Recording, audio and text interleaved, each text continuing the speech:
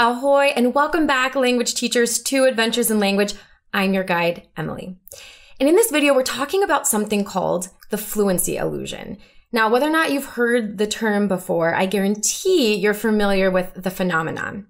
And for those of you who might not know me yet, I'm Emily. I'm a linguist at Mango Languages with my PhD in bilingual language processing. So I've taught English and Spanish, and the language learning and teaching process is very near and dear to my heart. So I'm here to help your students get the most out of their language learning journeys. Sin más demora, let's get to it. I'm going to walk us through a scene that I'm sure as a language teacher, you have seen many versions of over the years. It's exam day, and you have a student who has studied a lot and really truly prepared for the exam. They get in, they look at the exam, and what happens? They freeze. They totally blank. So at the end of the class, they turn in their exam and they're up at your desk and they're asking, like, what just happened? Like, I studied, I have notes from class that I read over, and they might even ask, like, am I just not smart enough? Do I have test anxiety? What's likely happening is a bad case of the fluency illusion. So, what is it? The fluency illusion is an automatic cognitive process by which our mind subconsciously tricks us into believing that we understand more about the content than we actually do. Obviously, this can be problematic for students because it can lead them to believe mistakenly that they understand and are able to produce something actively in their speech in the target language just because they can passively understand it during comprehension. Sneak peek. The answer to overcoming the problem lies in, did you get it? Active learning strategies. And in our next video, we'll cover ways to incorporate them into your class. So if you haven't already, please subscribe to the channel and you'll be the first to know when that video goes live. So some historical context for the term fluency illusion. In this context, the word fluency actually isn't specific to fluency as we think about it in language learning. Fluency in this context really just means proficiency or mastery of any learning skill or content.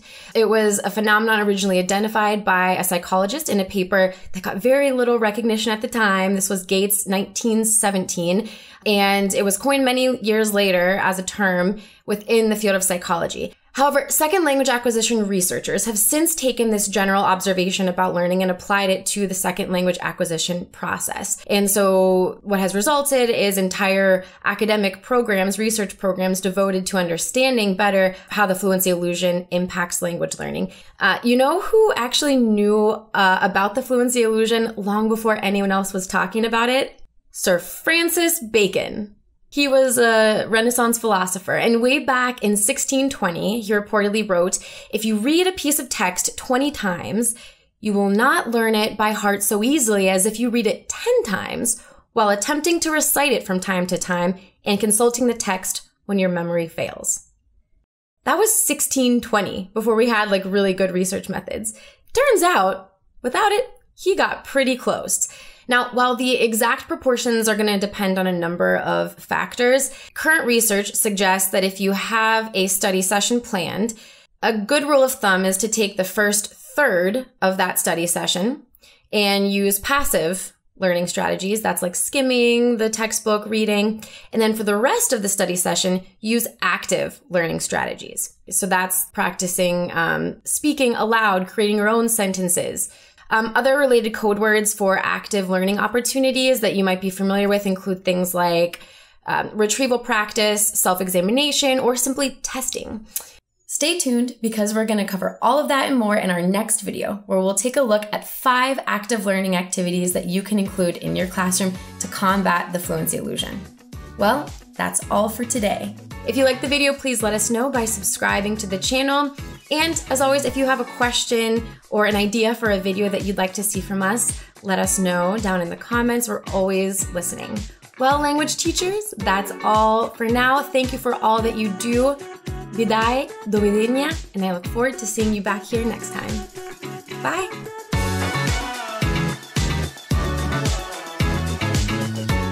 Don't forget to get your free Setting Good Goals worksheet, which you can access through the link in the description.